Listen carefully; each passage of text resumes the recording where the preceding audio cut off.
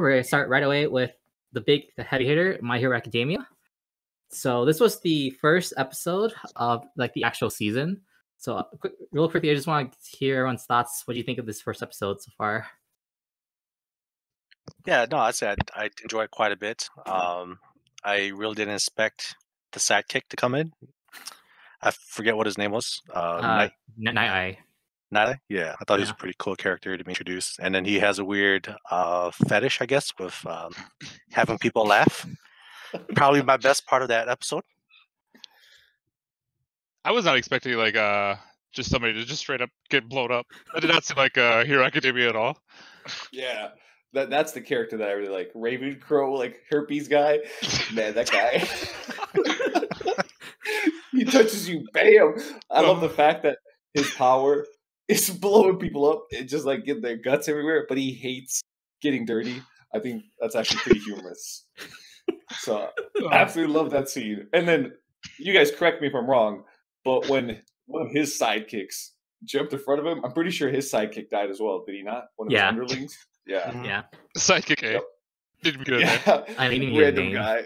Sub-Zero's third cousin, Roberto Zero. I mean, if they're dead, they weren't that important, right? Like episode 2? True. Yeah.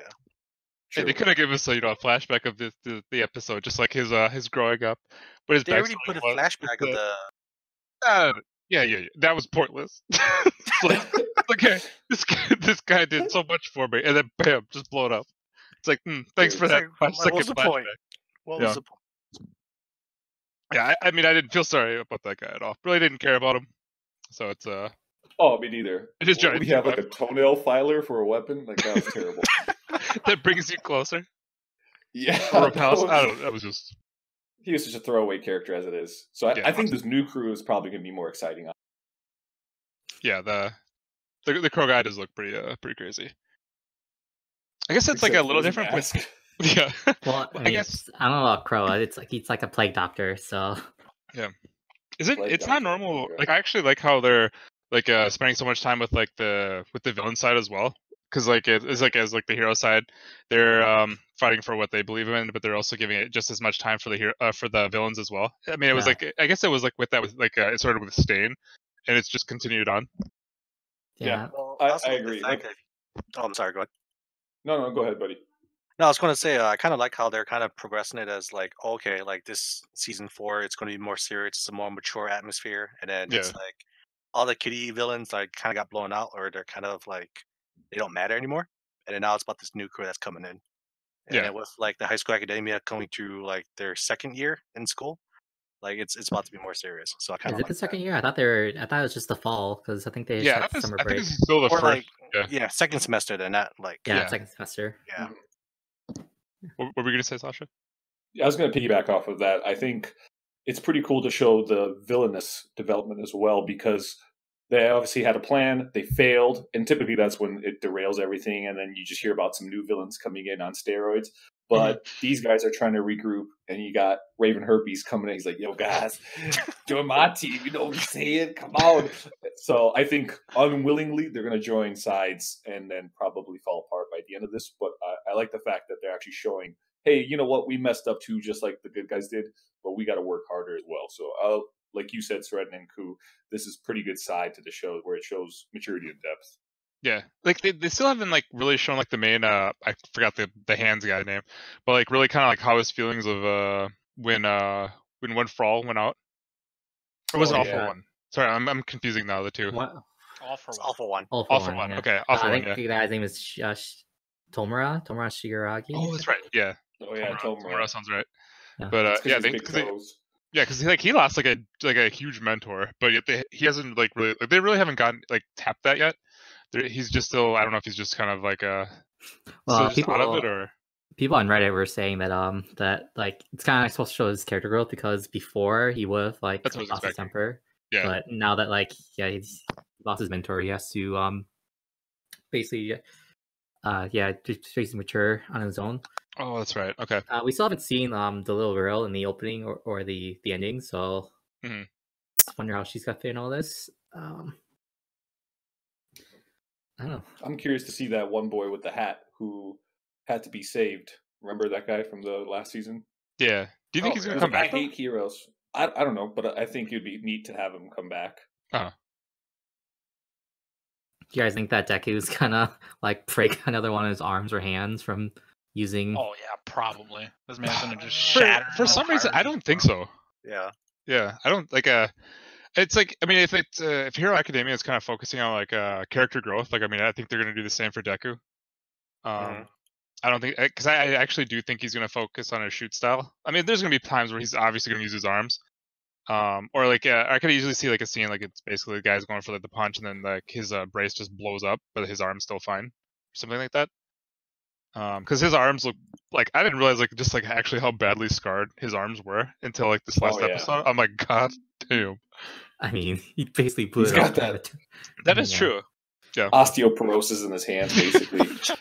Yep. He's gonna have to just start pouring milk on him.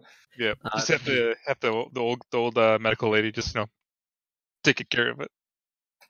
Does anyone remember what the development? Oh, go ahead. Sorry. I was gonna say, does anyone remember what the preview for the next episode is? No. I think it was just up with NightEye. That's the only thing I remember. It's because there wasn't anything with the villain. No. Well, I'm sure they won't show any of that to spoil it. Yeah, because Deku failed to make that dude laugh, and that's where we start. Okay. Well, because like I kind of thought it was really weird, just the way that the episode, it was like half serious and half like lighthearted. Also, the Deku like All Might face, like I don't know. What was I thought that was pretty good. I thought that was gonna work. Yeah, I don't know. I wasn't feeling it. I'm not gonna lie. I was more creeped out. Oh, yeah, he's just like, "Are you mocking All Might?" Oh fuck. Yeah, I like that guy a lot. Yeah, we still don't know what NightEye does, though, do we? No. Okay, that's the mystery, man. Right. Sorry, Sasha, go ahead. I'll tell you guys, I think the major character development, the one we're missing out completely, is, belly button guy. He's going to go from any to outie. I hate that guy. Belly button guy? Wait, that guy. You the one that shoots lasers? Yeah. Oh, shit. Name He's the best guy ever. Dude, I want to say, like, he's a spy. If anything, he's a spy that's been telling the League of Villains, like, what the Hero School's been doing. I don't think that guy could be a spy. No, dude, that's exactly the point, right? You would never expect it to be that guy, but he's probably that guy. But they had his flashback, though, remember? In the... God, whatever that tournament was? I don't know if it was a tournament. Yeah, tournament. Like, where they had his little flashback thing where I couldn't really take it serious. Yeah, but that could easily be a backstory of, like, how he became a villain, too, right? Like, he was sick of all that shit, so he decided to just turn to a villain, right? Yeah, because I legit... He got his belt, right? Yeah, because legit, like, the one thing I was scared of, like, when they were doing, like, the whole Bakugo thing where it made it seem like he could possibly become a villain, I just didn't want him to... I didn't want, like, Hero Academia to follow the Naruto arc, where it's basically like... Yeah, where Sasuke just goes evil, and I'm thinking, please, don't do this.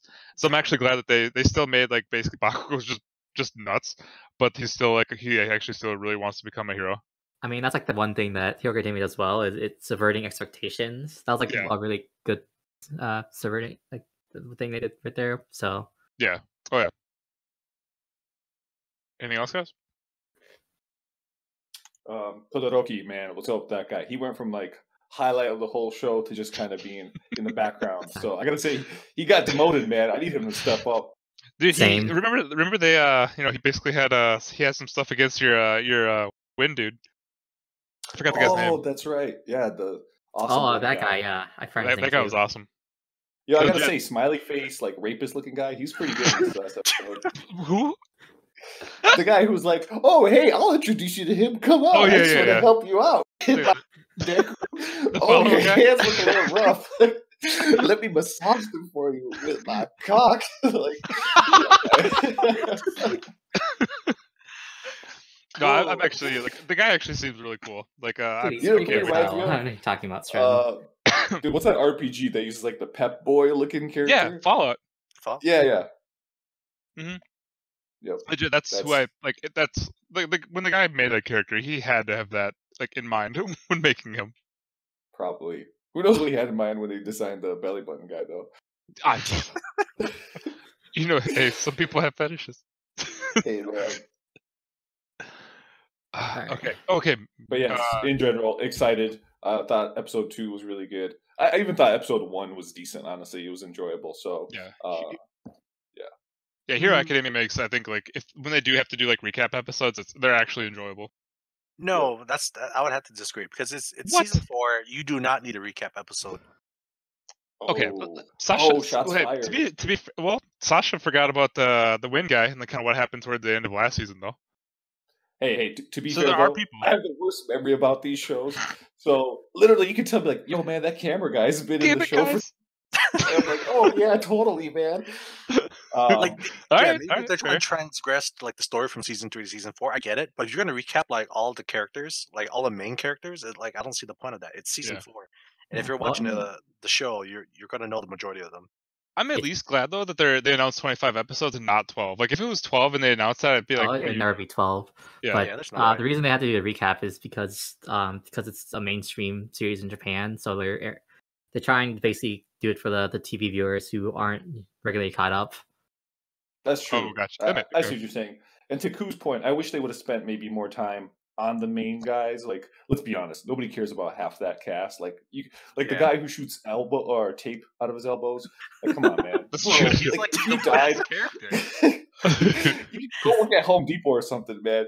But like, I would have liked to see the scene where Todoroki is just like sitting in his bed. He's about to take some like depression pills, but he's like, I don't know, guys.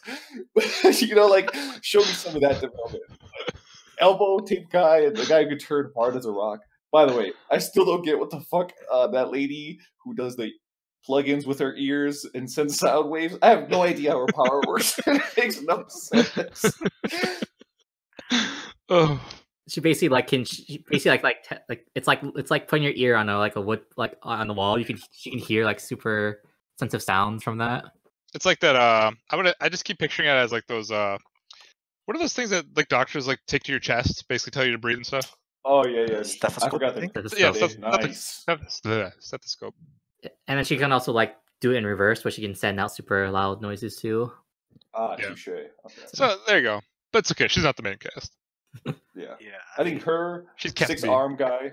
They're all disposable, and duct tape guy. So yeah. But, I mean, you watch the guy with the plague hands. You got to touch them, and Sasha get all emotional.